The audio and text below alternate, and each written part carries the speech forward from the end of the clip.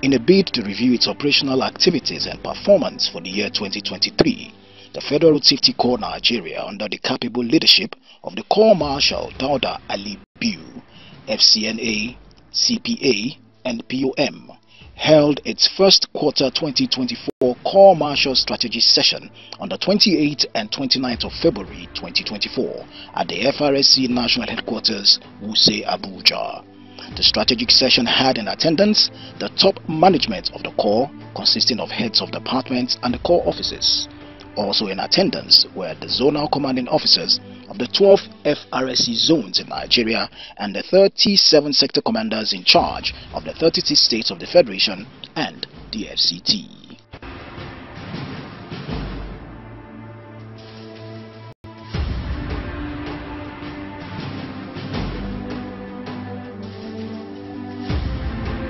It's with great delight that I welcome you to this first strategy session for the year 2024, which is a veritable platform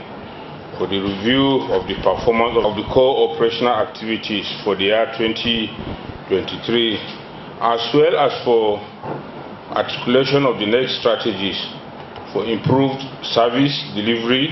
and road traffic safety management for Nigeria in the year 2024.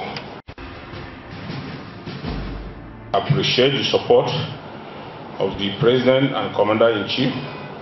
President Bola Ahmed Tinubu, GCFR, and the Secretary to the Government of the Federation, Senator George Akume, GCON, and government at all levels, including corporate organizations, NGOs, religious bodies, youth organizations, as well as strategic stakeholders and individuals for the successes recorded by the FRC in 2023.